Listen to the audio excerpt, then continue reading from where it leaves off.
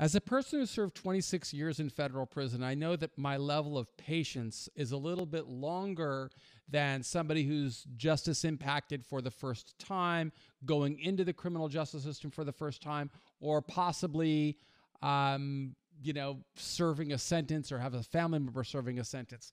But I want to speak to you from the perspective of all that I learned, because when I served my sentence, the only thing I ever heard was we needed longer sentences, we need to make prisons tougher, we need to take programs out of prison. And of course, that has changed. It's changing a great deal, as is evidenced by the First Step Act, by the Second Chance Act, by other reforms, and really just a movement. There's an entire zeitgeist around this entire concept of prison reform, where it's more acceptable to be thinking about people as potential neighbors than people we need to lock in cages. And today we had a little bit of information, I think, that bolsters that hope that I have for meaningful reform. And I published it on our website at prisonprofessors.com. I've also sent it to our community inside of prison, but I thought I would read it to members of our community who may be consuming our content through our iTunes program, through the Prison Professors YouTube channel, or through some other social media platform. My name is Michael Santos, and as somebody who served a long time in prison, I'm always committed to helping others understand what can you do to move the needle in getting a better outcome. And today I saw this article, thanks to one of our subject matter experts who sent it to me, of an interview that Michael Sisak and Michael Balsamo, reporters from the Associated Press, published in the AP News magazine. So I'm going to go ahead and read this article again for those who are consuming content on a video or an audio platform, including people in prison. So this article I've titled Reforms in the BOP. Now, the outsider brought in to reform the ailing Federal Bureau of Prisons pledged Monday to hold accountable any employee who sexually assault inmates, reform archaic hiring practices, and bring new transparency to an agency that has long been a haven of secrecy and cover-ups. Colette Peters detailed her vision in a wide-ranging interview with the Associated Press, her first since becoming director nearly 3 months ago. She said she wants to reorient the agency's recruiting and hiring practices to find candidates who want to change hearts and minds and systemic abuse and corruption. She would not rule out closing problematic prisons, though there are no current plans to do so. As Oregon's prison director, Peters developed the Oregon way of running prisons, which aims to transform environments inside correctional facilities to be more normal and humane, according to the state prison's website. She oversaw sharp drops in Oregon's inmate population. Skeptics within the federal prison system's rank and file have derided her approach as hug-a-thug. Peters didn't mind that, but offered a different term, chocolate hearts. Peters said her ideal prison worker is as interested in preparing inmates for returning to society after their sentences as they are in keeping order while those inmates are still locked within the prison walls. Our job, as you have heard me say before, is not to make good inmates. It is to make good neighbors, Peters said. They're coming back to our communities, and so we need to hire the right people on the front end with that kind of thinking to help us do that. It is a departure from the agency's previous recruiting model that stressed the law enforcement aspects of the job. Peters' approach is similar to how prisons are run in Norway, where the focus behind bars is more on rehabilitation and promoting a humane approach.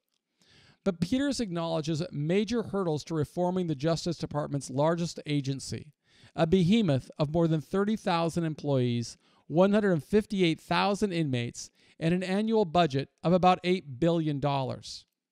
Peters has visited 3 federal prisons so far as director.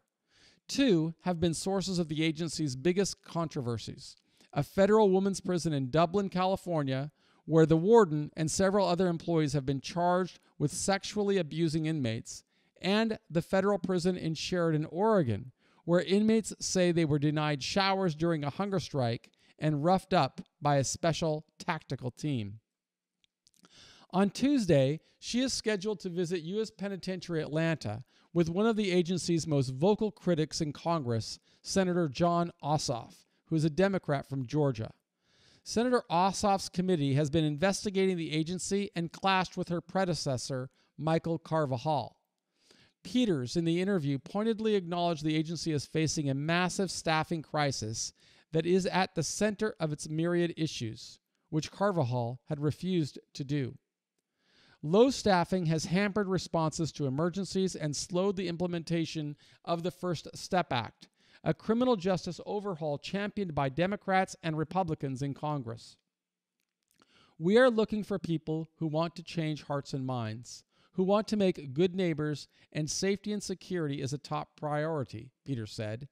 And so that is a paradigm shift, and I hope it is one that recruits the right people.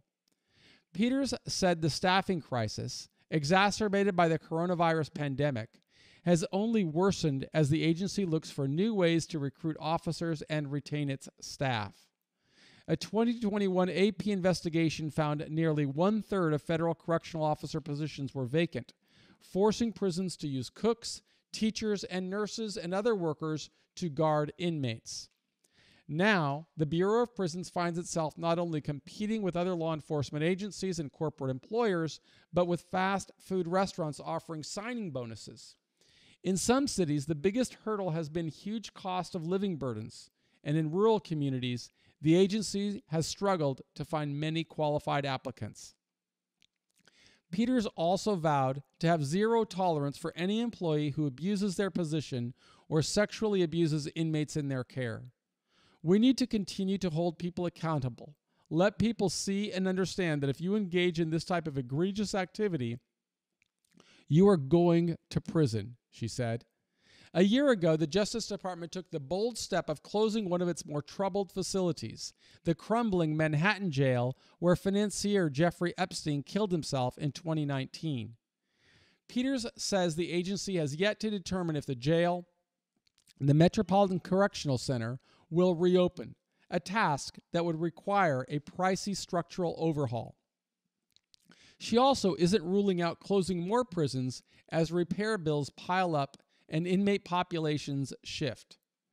We will always be analyzing the infrastructure, Peters said.